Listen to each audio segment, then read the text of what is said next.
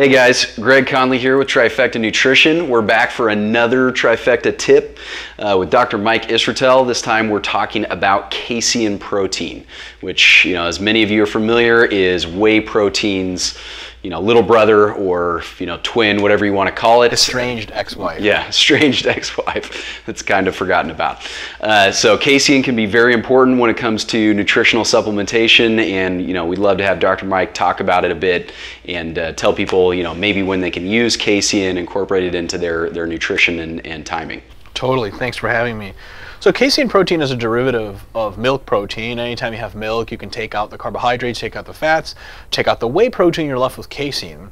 Casein has some really cool properties. It's very slow digesting, in part because when it gets into the kind of water-based environment of the stomach and the intestines, it tends to wrap in on itself because it's a bit hydrophobic, and it forms kind of this ball, this bolus, and stomach acid and intestinal enzymes can only really access the surface of this bolus, and thus it takes a while for it to, for those enzymes to break down all of that casein, and thus anytime you consume casein, they've measured it entering the bloodstream for up to 7 hours after consumption, which is a good and a bad thing.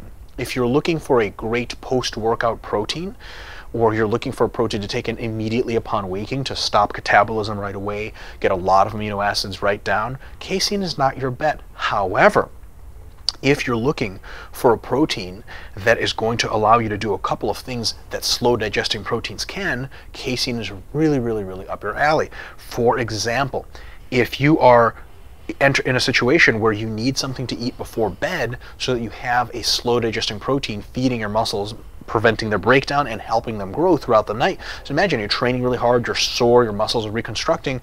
They don't just take a break when you go to sleep. A lot of reconstruction happens when you sleep, a lot of growth happens, and you might as well have some amino acids coming in.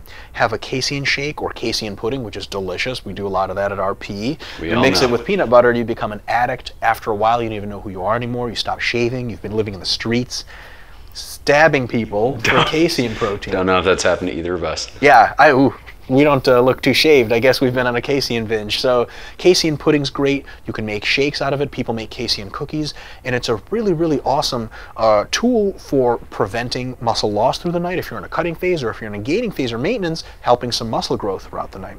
In addition to that, you may find yourself in some situations, for usually work-related situations, in which you can't eat especially high-quality protein source for an extended period of time. For example, if you are at a work conference, let's say, and a lot of us have been to these things before, where we go to the conference and they get whatever breakfast, and breakfast is fine, and then there's like a snack and a lunch, and the only thing they have for snack, and we've all been there, is just fats and carbs. It's like cheese plate and cookies and crackers, and you're like, is anyone here interested in their health at all in long term? You look around, you're like, no, I'm the only one, right? And obviously no one cares about getting jacked or getting lean. So you're in a situation where for maybe 6, maybe 8 hours, you're not going to have access to a high quality protein source. Easy fix. Sometimes you can't bring bars with you or shakes with you. You slam a bunch of casein right during breakfast, maybe 60 grams of casein, and that slowly leaches out into the bloodstream during that entire time, which allows you to maintain high levels of amino acids coming into the blood, and it really will supply all of what you need for muscle growth and to stop muscle loss. So that people say, oh, aren't you into fitness? Don't you have to eat every 2 hours? If you do things intelligently, not at all. You get that 60-gram casein rock. It's tough. It's tough to get down. But hey, especially if you're dieting, it's delicious. That's a whole lot of protein coming your way. Mix it with some fats, and you get even more delayed digestion. You can get digestion delayed up to 10 hours or something like that. And that's really cool for the times you might not be able to eat. Let's say you're always dedicated to your fitness journey. You're on a road trip with friends, and you're going here, going there, stopping by, looking at national parks and cool stuff.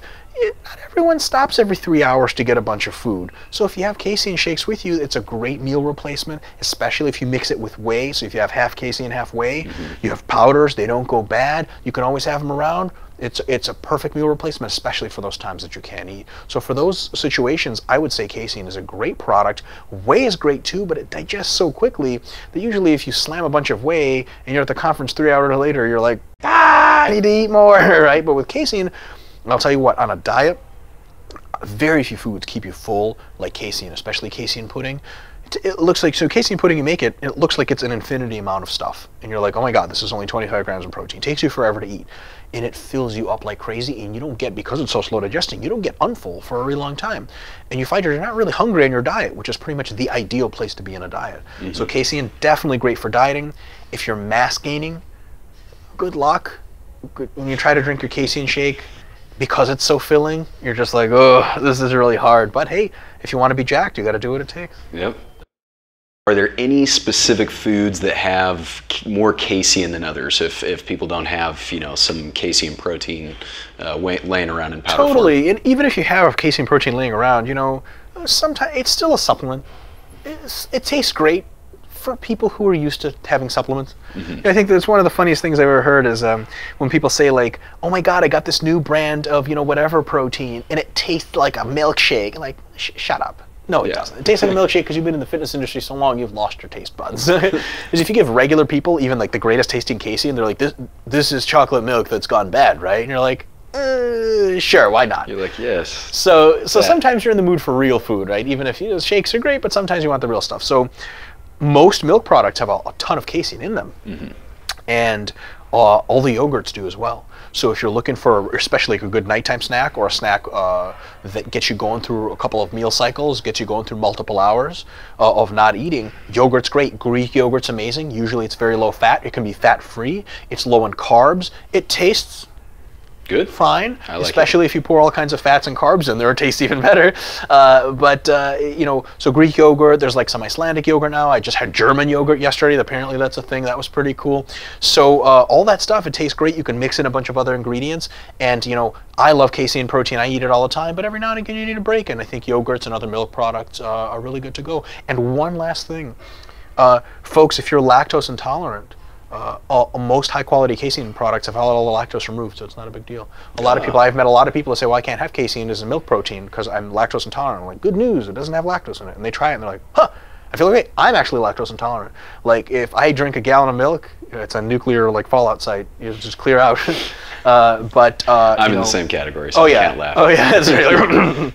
But you know, as far as casein products are concerned, and I can tolerate all of the yogurts, Greek yogurts, just fine, no problems at all. So if you're kind of resistant to some dairy products, as you're lactose intolerant, I think that casein protein, Lactaid brand, and the derivative brands of milk with lactose removed, and the yogurts, I think are totally fine for most people. Sweet. So some extra ways to get your casein if you don't have any protein handy. Awesome additional tip. Casein, another fantastic tool in your arsenal, you know, when it comes to appetite suppression or making it through a long day, or any of the things Dr. Mike just discussed. So be back in a few minutes with another nutrition topic. Thanks, guys.